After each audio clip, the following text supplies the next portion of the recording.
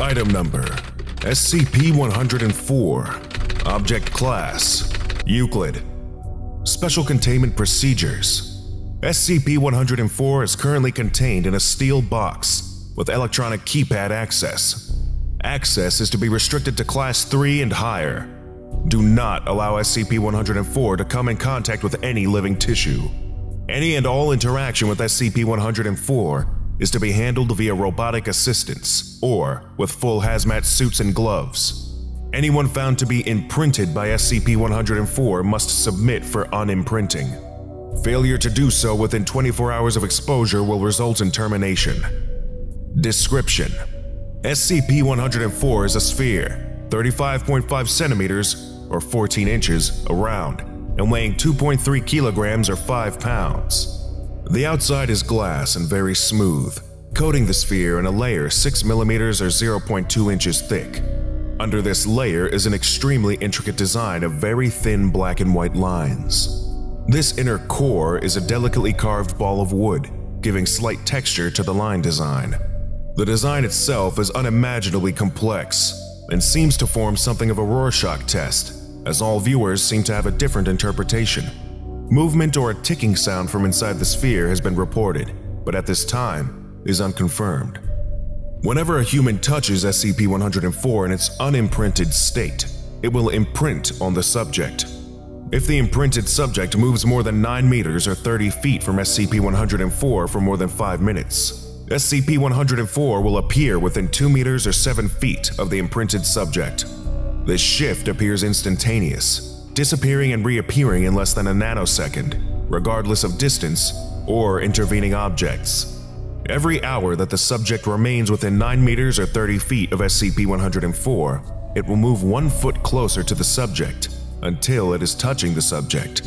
When SCP-104 is touching its imprinted subject, it will not attempt to move closer.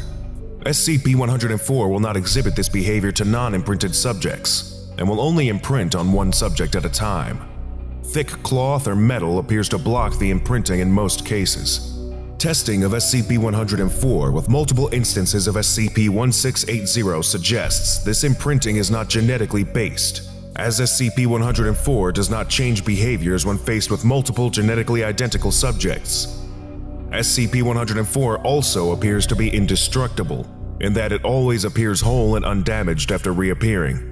Even after being crushed and incinerated, SCP-104 will reappear, whole and undamaged, if its imprinted subject is outside of its minimum range for more than 5 minutes.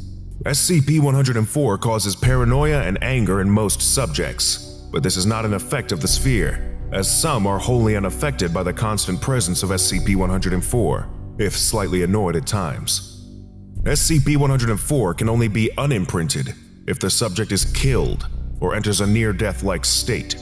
SCP-104 will then enter its unimprinted state until touched. Thick gloves appear to block the imprinting process, as long as they are more than 13 millimeters or 0.5 inches thick. SCP-104 was recovered in a flea market from a man carrying it in a bowling bag.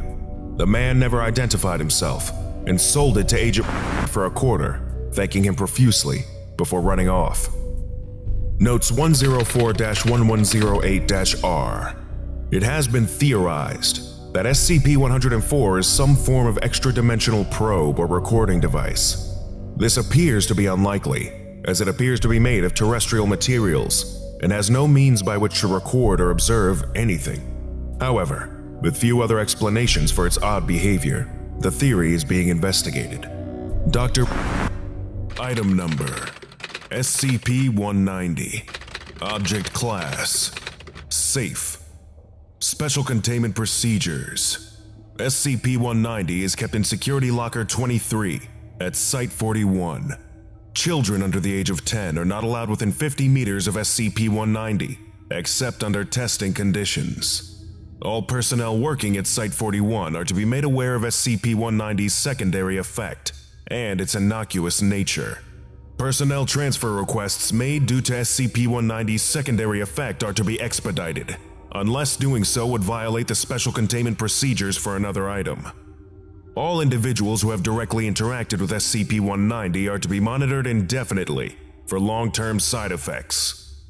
Description: SCP-190 is a carved wooden box banded with iron, measuring 50 centimeters by 70 centimeters by 35 centimeters. The lid is carved with a representation of a large circus tent, with an open central panel, within which stands a figure dressed as a stereotypical ringmaster. The carvings on the sides consist of assorted animals, typically associated with circuses, including lions, tigers, bears, elephants, and horses. These carvings move at a maximum observed rate of approximately 5 millimeters per day, and time-lapse monitoring indicates that the depicted creatures appear to be acting in a non-violent play behavior with each other.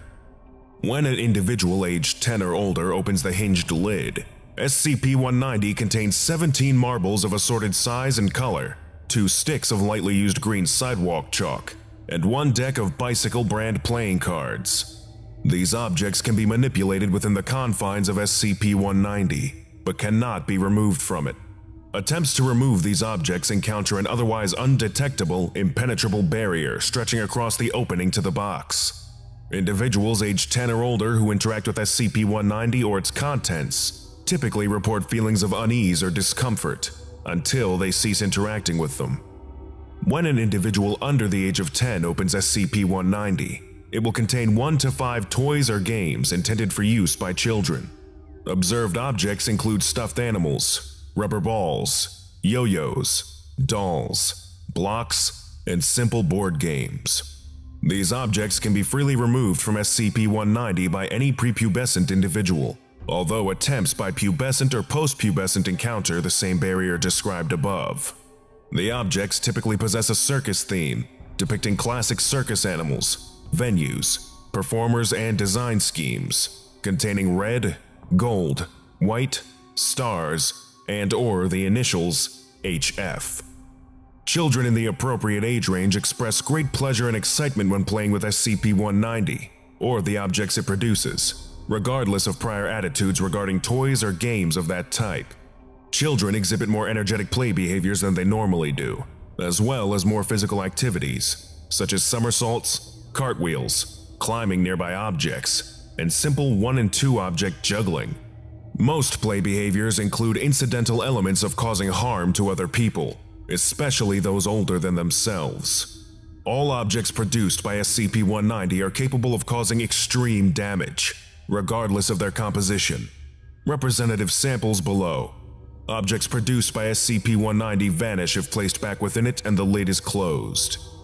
Toy: red and white striped rubber ball with a gold star on one end. Usage by child: 8-year-old male bounced against a wall 37 times prior to throwing it at a supervising junior researcher. Result: the wall had noticeable shallow dents where it had been struck. The junior researcher suffered 2 cracked ribs and significant soft tissue bruising where she had been struck. Child expressed disappointment that junior researcher didn't throw the ball back. Toy: stuffed elephant made of felt, measuring 35 centimeters in height, wearing a red and gold saddle with the initials HF embroidered on the sides.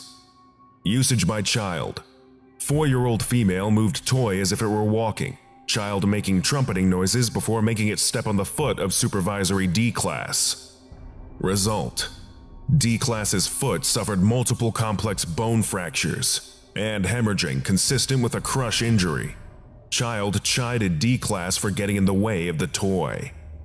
Game: See the Big Top, a board game of similar design to the 2004 edition of Candyland. Usage by child: 6-year-old male begged supervisory D-Class to play game, until D-Class was ordered to do so by researchers. Result: child lost game and threw cards at D-Class in anger. D-Class suffered deep paper cuts to the face, hands, and forearms, requiring multiple bandages. Child hugged D-Class after completion of game and asked if she would receive Batman adhesive bandages to make the boo-boos better.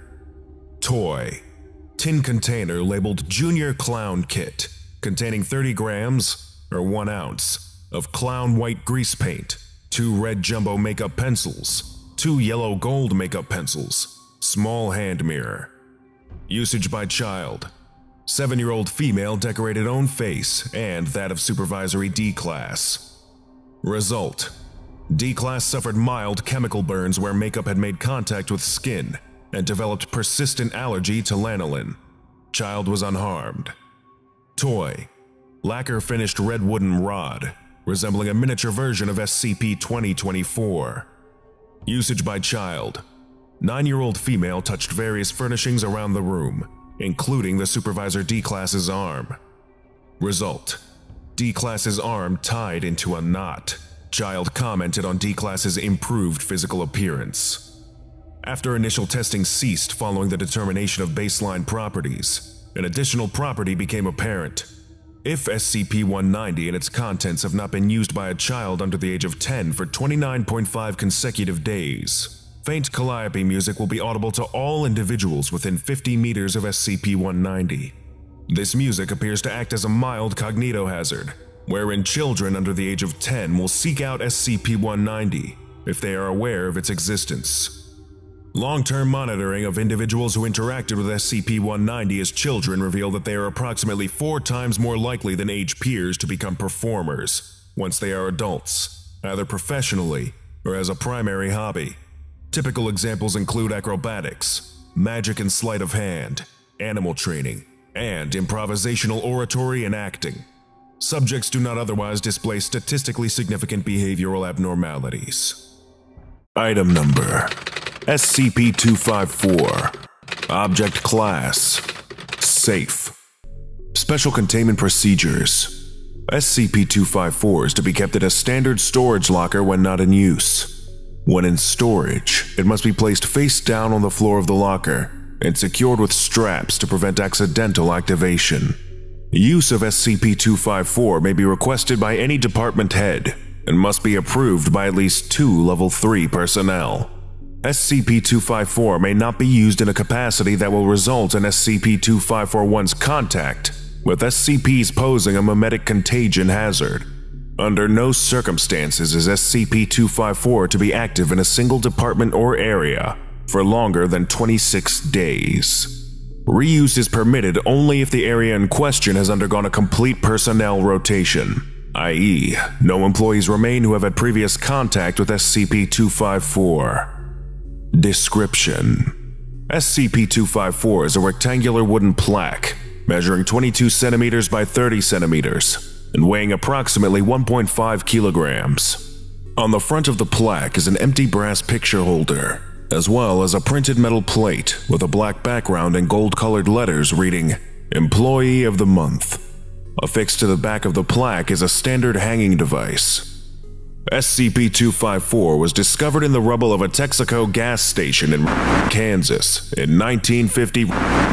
A Foundation agent secured SCP-254 after discovering that it had sustained no damage in the explosion that had leveled the gas station and resulted in the deaths of numerous employees and civilians. When SCP-254 is hung on a wall in a work area of 4 or more people, SCP-2541 will appear soon afterward. SCP-2541 will arrive either at the end of the next designated break period or at the beginning of the following work shift. SCP-2541 is an incorporeal human of variable gender, age, race, name, and appearance, able to manipulate objects in the manner similar to that of a normal human, of average strength and coordination. SCP-2541 will adopt the appearance and persona of a model employee, based on an area's memetic consensus. Once SCP-2541's appearance has been established, an image of SCP-2541 that appears to be an 8x10 glossy photograph fills the empty picture holder, and it will not change until SCP-254 is moved to a new location. Across the bottom of the photograph, in print, is the newly assumed name of SCP-2541. The photograph cannot be removed from the picture holder by any known means, but it can be torn or ripped. Doing so in an aggressive or purposeful manner results in a violent reaction from SCP-2541. Regardless of appearance, SCP-2541 maintains a cheerful demeanor at all times. SCP-2541 is able to carry on conversations about the weather, traffic, the previous night's TV shows, sports, and other such topics. although SCP-2541 will never discuss topics of which present individuals have no knowledge. Personnel assigned to work in an area where SCP-254 is in use do not appear alarmed by SCP-2541's incorporeal nature or sudden appearance, stating that SCP-2541, quote, works here, due to local personnel's reluctance to remove the plaque, or inability to remember to remove the plaque.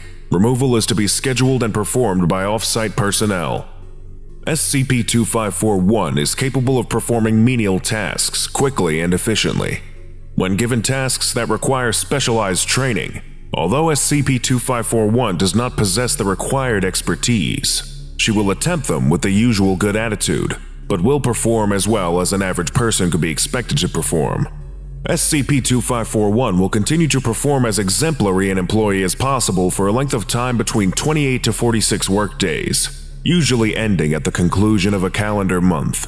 If SCP-254 is placed in a workplace several days into a calendar month, SCP-2541 will act as an effective employee until the end of the following month, although, due to the dangers posed by shifting mimetic consensus, no use of SCP-254 for longer than 26 days is permitted. After the month has passed, if SCP-254 is not removed, SCP-2541 will begin to degrade in performance, beginning with an unhelpful attitude and forgetfulness. If SCP-254 is not removed, SCP-2541 will become a worse and worse employee until, quote, fired.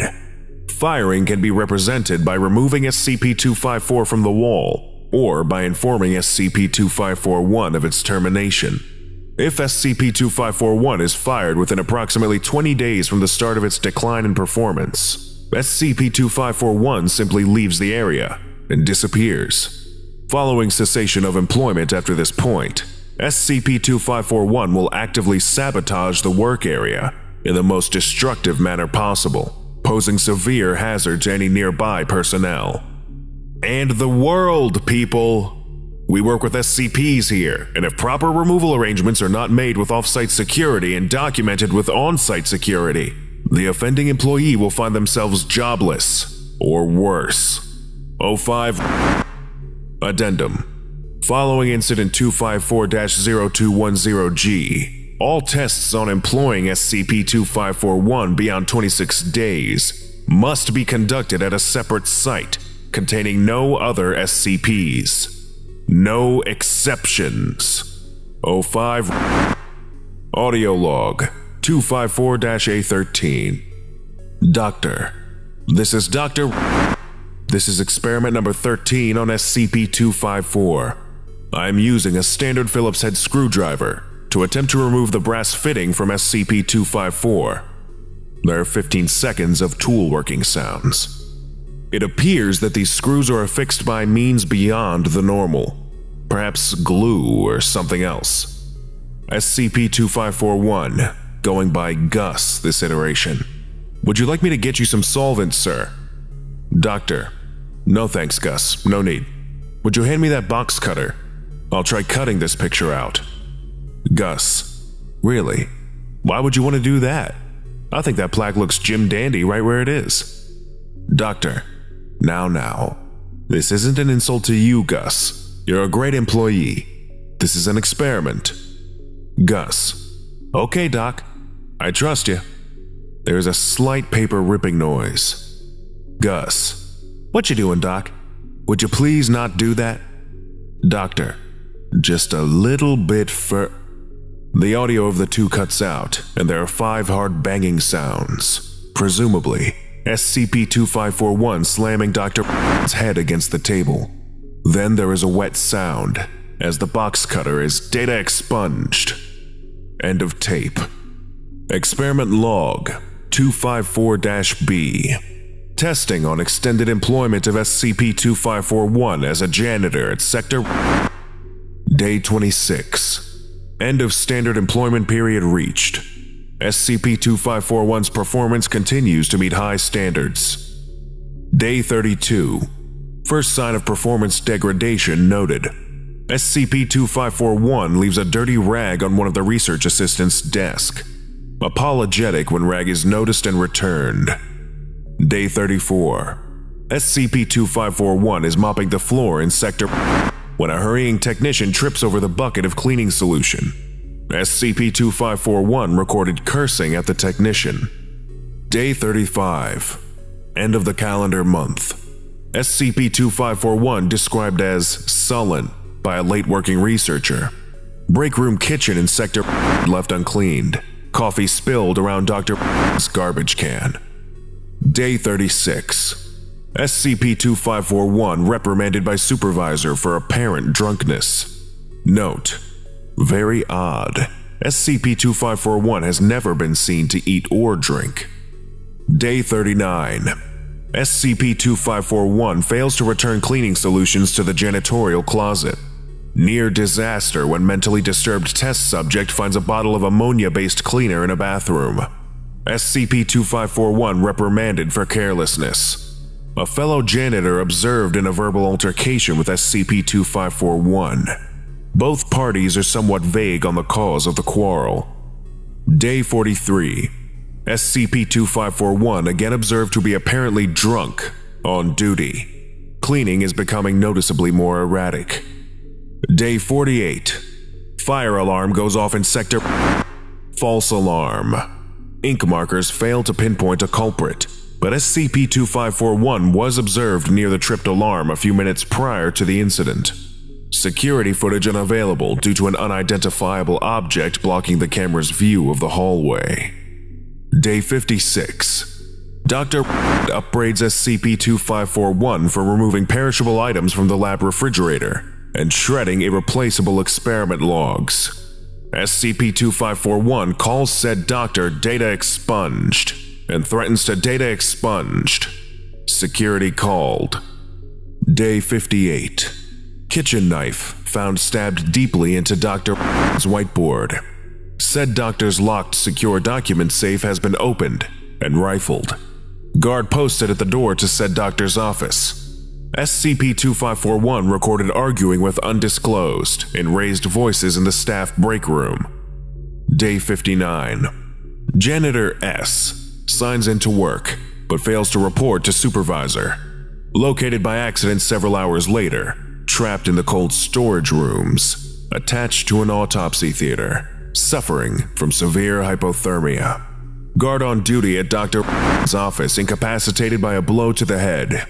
Crude human figure formed from a mop head impaled on a broken mop handle, driven through Dr. desk chair. SCP-2541, nowhere to be found. Day 60. At Dr. request, SCP-254 removed from the wall. SCP-2541 leaves the building and vanishes. Day 61. SCP-2541 caught on camera in Sector late at night.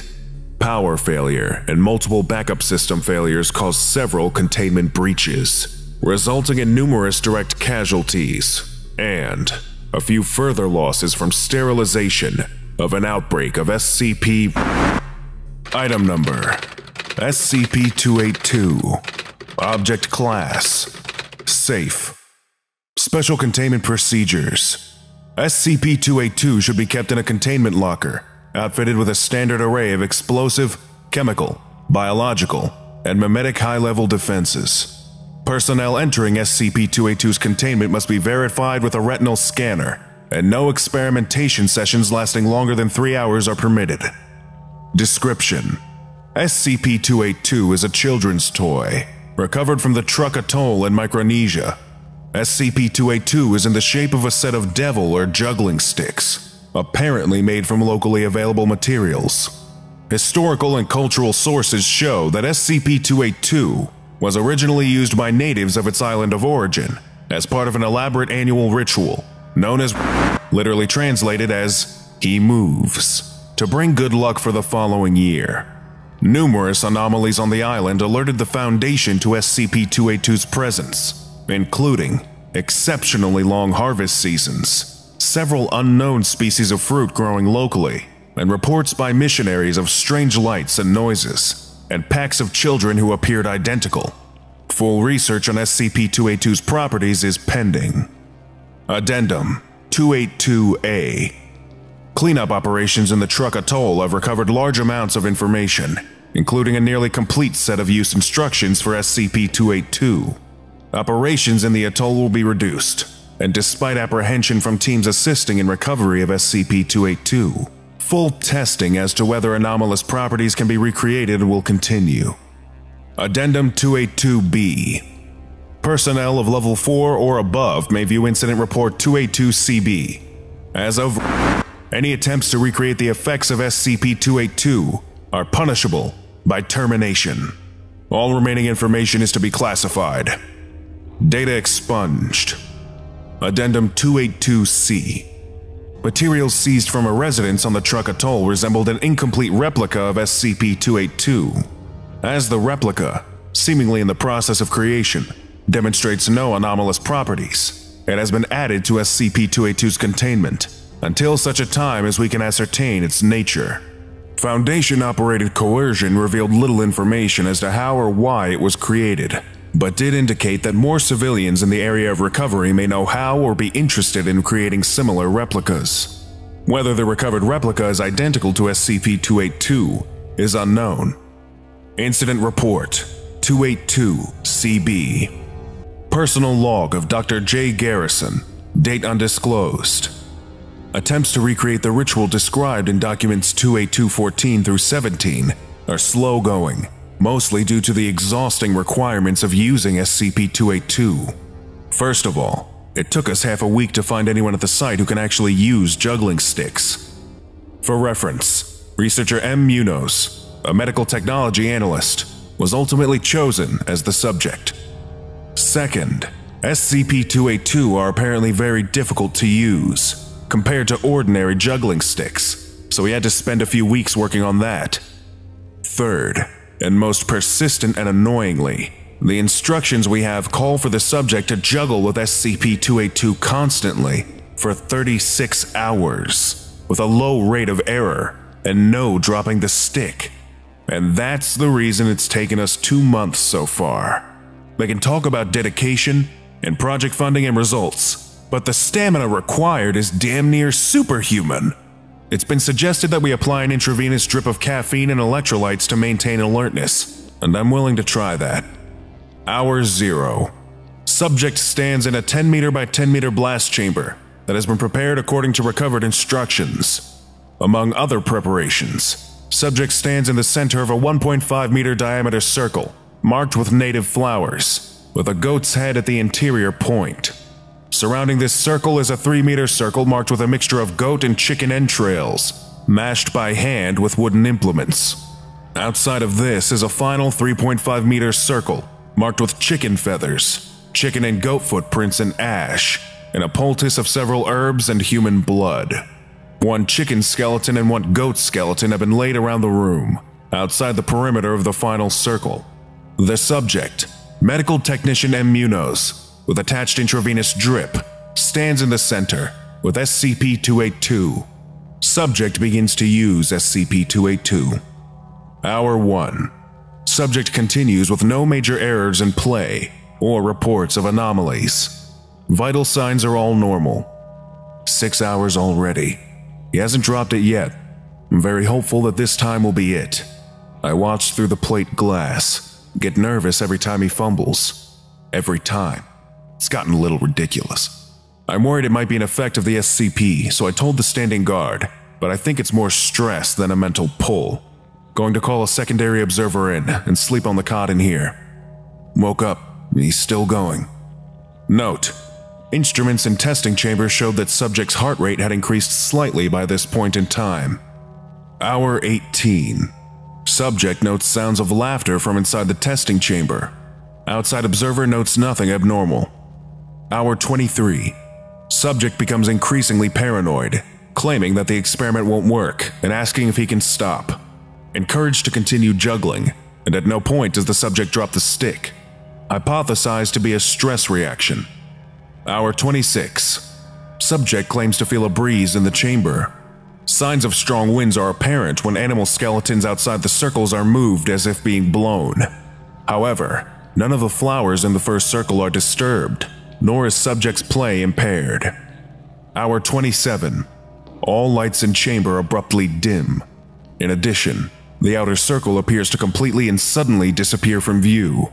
Signs of wind, despite the enclosed and subterranean nature of the blast chamber, have increased.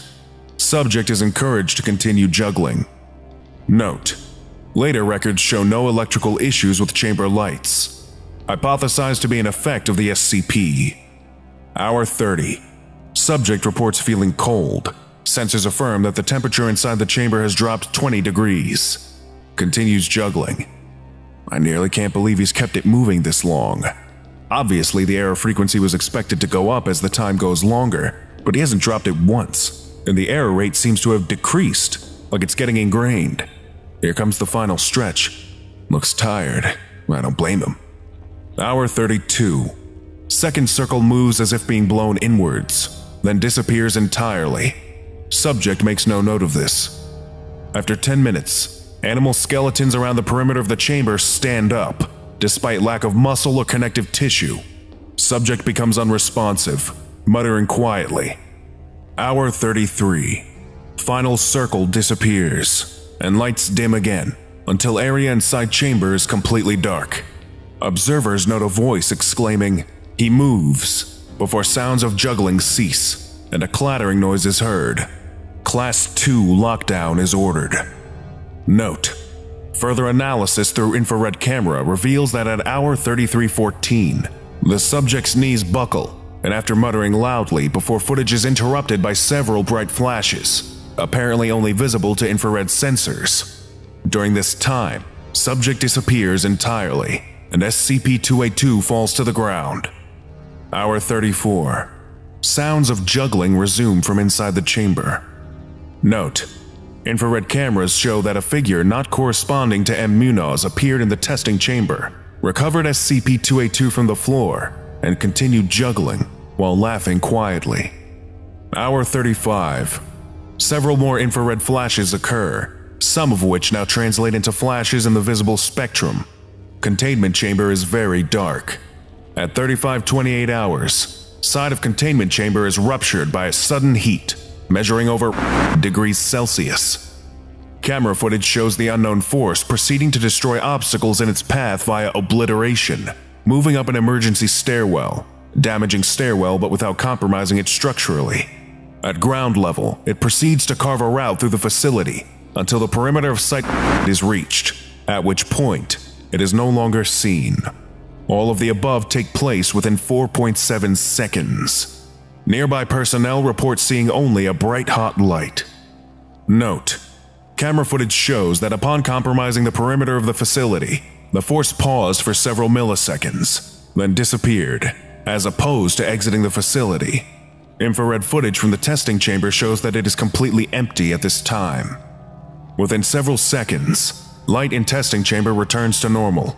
Subject has returned to testing chamber, collapsed on the floor, with SCP-282 nearby as if dropped. In addition, a fine layer of ash covers the testing room floor. Paramedic teams rush in. Subject is currently undergoing treatment for post-traumatic stress disorder and is expected to resume normal operations shortly. After-action report. From interview with Subject M. Munoz. I'm juggling, right? Like I've been doing for the last, whole day. Then everything picks up like I'm standing in a hurricane, and I feel this thing. Don't even know what it is, but it was there, and I could… Christ. Everything went black, and I knew that I had moved, that I was somewhere else, because I knew there wasn't a floor or ceiling or those goddamn sticks where I was. Just nothing, really, and the darkness. And then it was there. God damn it. I knew it, that there was something else there, even though I couldn't see or hear or feel it, because there was nothing to see or hear or feel. It was just waiting there, keeping me there, waiting for me to do something. I curled up in this little ball, tried to make it not notice me, but it was there breathing down my neck the whole time. In the end, I just told it I wanted to leave. That was it. Additional data. And property damage was caused by Incident 282-CB, and containment of 3 separate SCPs were compromised. Because of this, current sanctions on experimentation with SCP-282 were put in place. Item Number: SCP-421. Object Class: Euclid. Special Containment Procedures: SCP-421 is contained near Sector 28 by means of a steel anti-submarine net positioned across the mouth of the bay found at. The net is to be examined for damage weekly by Sector 28 staff, or immediately upon observation of abnormal behavior of SCP-421. Civilian shipping should be prevented from entering the bay. Nautical charts have been altered to indicate the presence of subsurface rocks, dangerous to vessels throughout the area. The bay containing SCP-421 has been dredged by Foundation vessels to allow for simulation of a deep-sea environment, as it is believed this encourages SCP-421 to remain docile. SCP-421 should be fed on a bi-monthly basis. Standard feed consists of a wooden fishing vessel, typically at least 15 meters in length, and preferably in a dilapidated condition. The feed vessel should be floated out into the middle of the SCP-421 bay before being scuttled. It is noted that SCP-421 could theoretically consume significantly more material than it is currently provided with. Current feeding protocols are designed to maintain the total mass of SCP-421 at the present level. Description: SCP-421 is an organism comprised entirely of driftwood and other oceanic waste. The exact configuration of the organism appears to be in constant flux, but typically consists of a centralized body of relatively tightly packed driftwood surrounded by a shoal of smaller organisms similar in appearance and behavior to fish. Individual members of the shoal are regularly subsumed or created from the main body and have demonstrated no ability to reconfigure themselves while separated from the bulk of SCP-421. It is hypothesized that SCP-421 possesses a hive intelligence, similar to that observed in social insects. Members of the SCP-421 shoal are able to travel independently for several kilometers, beyond which they lose integrity and are reduced to simple driftwood, with no known anomalous properties. Though typically docile, SCP-421 requires a regular supply of fresh wood to maintain its mass. The role of the shoal appears to be to locate suitable material and transport it to the main body, within which it rapidly becomes indistinguishable from the wider mass of driftwood. Sources of this wood vary. SCP-421 has been observed harvesting wood from shipwrecks and collecting material floating at the ocean's surface.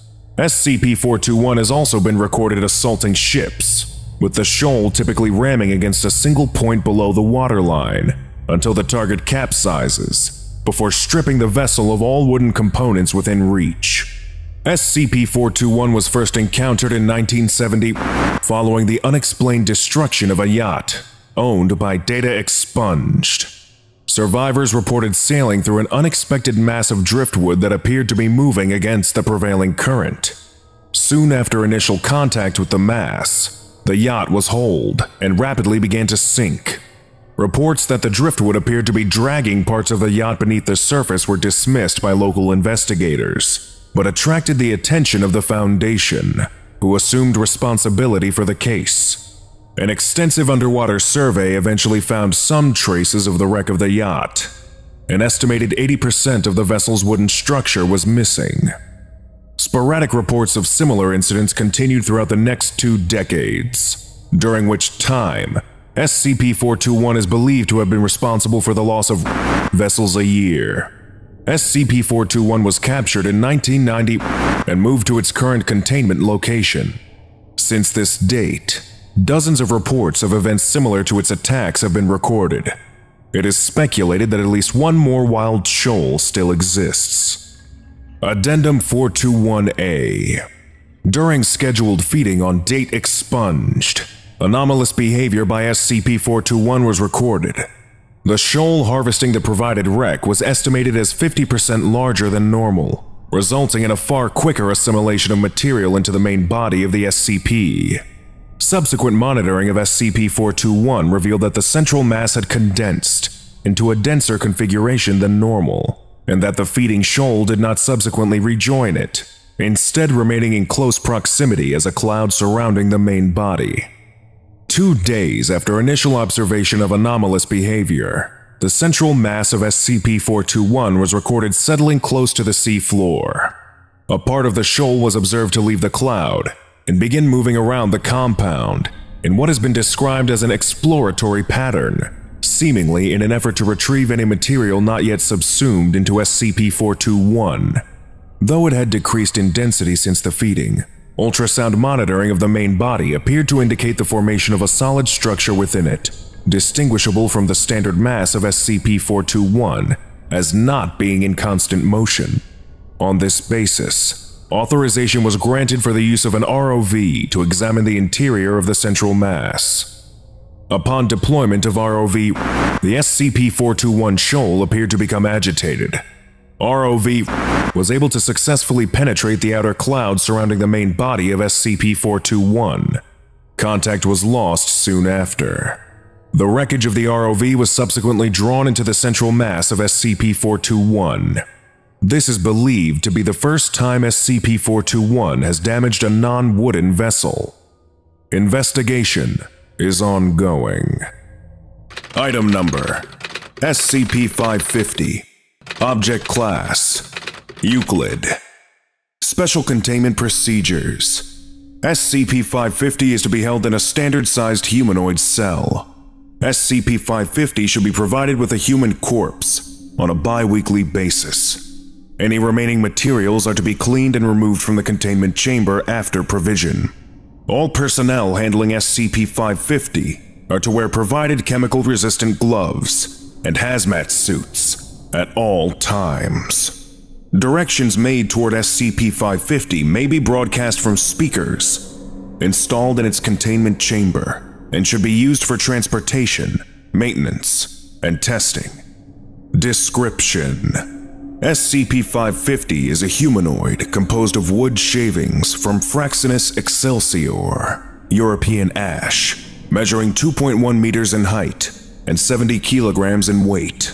SCP-550 closely resembles a human male suffering from advanced muscle atrophy, though it lacks all exterior and bodily organs. SCP-550 is mainly compliant to human subjects, though it is restricted to following simple commands. Conversation through alternative systems of communication has been unsuccessful in determining if SCP-550 is sapient. SCP-550 is able to smell despite the lack of any sensory organs, and does this solely for the purpose of locating human corpses. SCP-550 is mainly drawn toward corpses in early stages of putrefaction. If no such cadaver is in the vicinity, it will attempt to locate one itself through bipedal locomotion. Upon finding a cadaver, SCP-550 will unravel itself to create a wide split in the area where a chest would be, and will kneel over the cadaver and make physical contact with the cavity. This cavity does not appear to be different from SCP-550's exterior, and it secretes high concentrations of hydrochloric acid. The acid produced by SCP-550 does not dissolve the wood it is covered in. SCP-550 is capable of incorporating simple molecules and compounds through its cavity. The hydrochloric acid it produces is used in breaking down organic substances located in corpses, allowing it to take nutrients through pores in the wood it is composed of. SCP-550 mainly intakes amino acids and various proteins, though it is unclear in how it uses them to maintain itself. SCP-550 will continue making contact with its chosen corpse, before closing its chest cavity and standing up. SCP-550 will then release a slurry of materials, mostly containing loose portions of epidermis, articles of clothing, if present on the corpse, and stomach bile. When deprived of corpses for several days, SCP-550 will enter a dormant state and refrain from movement for an indefinite period of time until a corpse is available. Addendum 550. Recovery. SCP-550 was found at the site of a mass grave in South Africa. Foundation intelligence was made aware of rumors being passed between locals regarding a Ghûl, descriptions of which had been marked deviations from traditional folklore. MTF Beta 7, Maz Hatters, was dispatched with orders to confirm the existence of a potential Euclid Class being and to retrieve it on the Foundation's behalf. 28 corpses were found to have been damaged by SCP-550, and Protocol Sown Veil was enacted to restore bodies to acceptable conditions. Several ritualistic items, such as incense, candles, pieces of a large cloth stained with various bodily fluids, utensils, pots, plates, and various salts and spices were found scattered throughout the graveyard. One person was reported missing in the town of SCP-550's original location, a local resident named Siyanda. No corpse has been found that matches the civilian. Other town members claim had begun taking regular trips to a neighboring town prior to their disappearance. On search of the civilian's home, a voicemail from a public phone located in was found. No other evidence of possible involvement with SCP-550 was discovered. Forward. The following is translated from the Bantu language, belonging to the Zulus. Coughing and heavy breathing, masculine voice. We know you feel it in you. I know you do not want to answer me. You need to come. We are here to open those shredded bonds. Never mind their state. You're famished, yet you are not hungry. Where do you expect to hide from what you need? A feminine voice can be heard whispering for 4 seconds before the caller makes a sound of approval. Ketiwiya says she is prepared, so now it is only up to you. Do you not want to let it burn through your bones, mixing you into the slime from where we began? Do you not want to become one with the saliva of the beast, soaking in the juices of your kin? You know what to do. We want to bring ourselves inside the beast. This is not something you should be afraid of. Further unknown background noises are heard. See, Slindil has already brought forth her tendons, fresh. Just look at her pinch the eye out. Lord, I can't wait to feel what it is like inside him. Addendum 550A1 4/19/2011. Analysis of SCP-550 skin samples shows the presence of mucosal cells and microvilli and confirms skin pigmentation as melanin. Dr. has suggested and authorized an MRI scan without sedation. Scan postponed following Incident SCP-550-T1. Incident 550-T1. At 3:43 a.m., date expunged. Surveillance showed that SCP-550 had begun pacing in its cell during research of its dormant state. Agent M and Dr. were given permission to investigate. Surveillance footage shows that standard Foundation procedure was followed, and no abnormalities were found until personnel left. SCP-550 immediately lay down in its cell until a large black tongue, anatomically human, erupted from within SCP-550. Site-36 was placed under lockdown, while the tongue protruding from SCP-550 had begun slathering the entirety of its containment cell. 2 minutes and 14 seconds had passed before the tongue withdrew into SCP-550. An amount of black viscous saliva containing various amounts of organic material from all previously consumed corpses was left on containment chamber walls, along with what appeared to be an intact traditional black Zulu dress. Note: thorough analysis of this material revealed significant titers of a heavily modified variant strain of SCP-742. Additional analysis of genetic material, including the accompanying viral particles, showed significant splicing and incorporation of functional genes from a variety of plants and several scavenger species, aligning with genetic analysis of recovered samples of SCP-3140. Shortly after Incident 550-T1, the tongue belonging to SCP-550 has been recorded to randomly protrude from SCP-550's chest cavity for several seconds. SCP-550 has resorted to remaining in a fetal position, presumably to prevent an event similar to the recent incident. No further deviations in behavior have been noted. Containment procedures are currently being updated. Lesson complete. To continue with your orientation training, subscribe to SCP Orientation right now and make sure you don't miss any of our upcoming videos.